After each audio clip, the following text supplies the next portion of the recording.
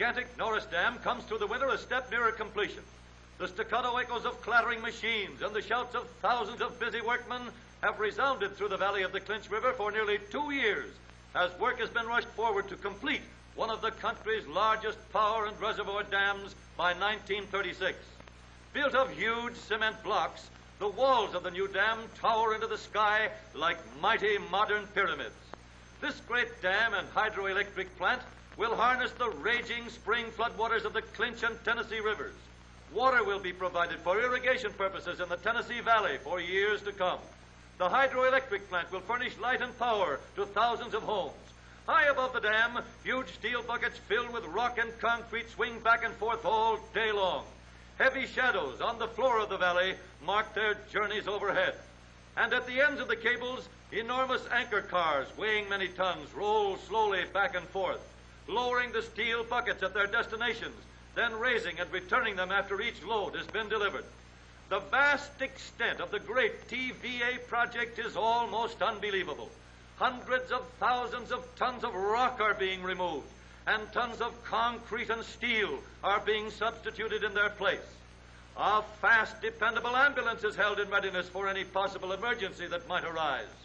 The many machines, motor cars, and trucks used are receiving the roughest and toughest punishment. Steel railroad rails are welded into truck bodies that will withstand the 10-ton loads of rock. A shovel that bites more than 3 tons of rock at a time out of the side of this hill, then piles it on a waiting truck. With incredible accuracy, the scoop is swung to and fro by the highly skilled touch of a steam shovel engineer. 1 or 2 scoops this size and it's ready to move on. Without efficient shovels like this and sturdy trucks to carry away the rock, many more years would be required to complete the building program. Whoa! Look at the load they put on that Chevrolet truck.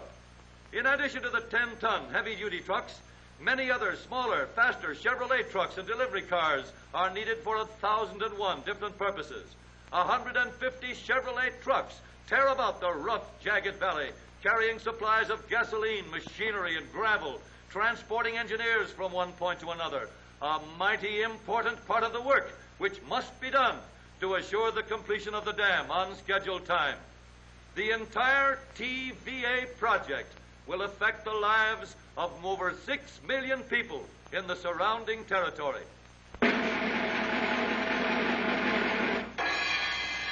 All the thrills of ice boat racing without the bumps and jolts. All it takes is one fast, speedy ice boat, a new standard Chevrolet, and you're all set. Plenty of speed, and look out there, mister, no tricks. What do you think you've got on that boat? Knee action? You'd like to be on the boat? All right, then, here we go. But hang on. Hey, mister, what is this? Can't you miss a few of those bumps? Whew. So you think it's fun, eh? Well, there's plenty trouble just hanging on without worrying about directions or where you're going to end up at. And look at that snowfly. No wonder you have to bundle up for this sport and take a day's rest after every ride. A lot more comfortable this. And you don't have to depend on the wind for your power. Just a little more push on the accelerator and you're out in front. This chap may be running his ice boat on free air, but he hasn't got as much on the car as he thinks, for the engine is using only 1 part of gasoline to every 18 parts of air, and that does the trick. It takes some speed to overtake an ice boat traveling with the wind. Come on there, fellows. You're getting behind. There's a little more breeze. Give it the gun. That's the stuff. He's gaining. Wow, he made it. Out in front, over the finish line, and there's nothing like beating an ice boat at its own game.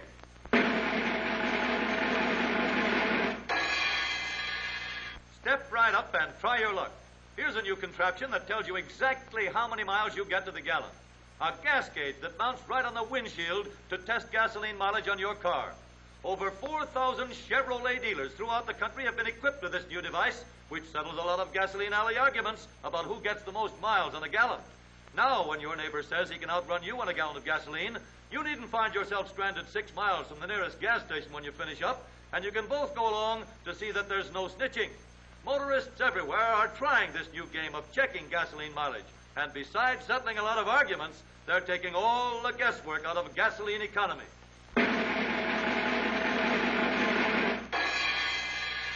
Moore of the Terminal introduces 5 new creations for Milady's coiffure. The elaborate Roomba swirl for the most formal dinner and dance occasions. And the terminal, simple enough for the hostess, yet formal enough for evening wear. La Nimrée, for afternoon as well as evening wear, designed especially for the young girl. Ah, enter the Duchess. This attractive new headdress is appropriately named the Merry Widow. Another romantic knight with a regal and glamorous appearance, suitable for first nights in the opera. And now off for the show, all five, and not a worry in the world about getting a single hair out of place. For modern motor cars now have no draft ventilation that provides individual circulation of fresh air without a trace of draft. A little twist of the handle turns on the fresh air, yet the most elaborate headdress stays in perfect order.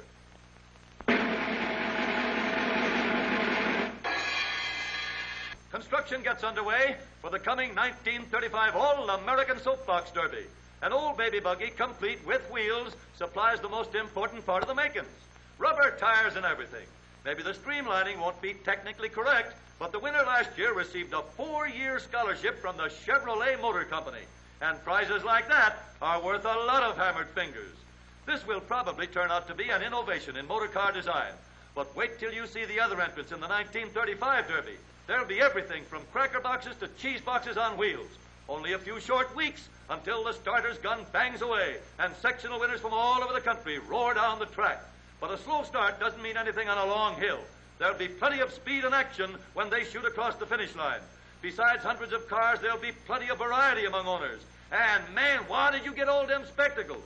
Famous sports announcers, Graham McNamee and all the rest will cover the race. Hey, Graham, here comes your dog. Okay, boys, it won't be long now, and see you all soon.